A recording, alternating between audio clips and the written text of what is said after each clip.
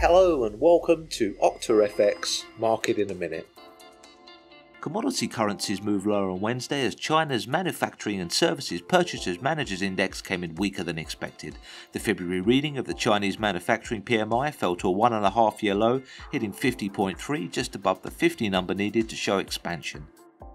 The euro continued its recent slide against the greenback as the first reading of Eurozone consumer price inflation came in weaker than expected. Annual CPI rose 1%, undershooting analyst estimates, while month-on-month inflation came in line with forecasts, climbing 0.3%.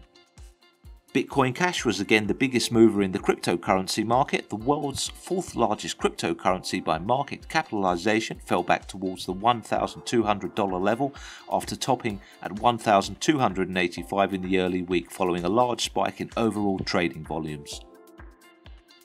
Like and subscribe to our channel and tune in Monday to Friday for more Market in a Minute.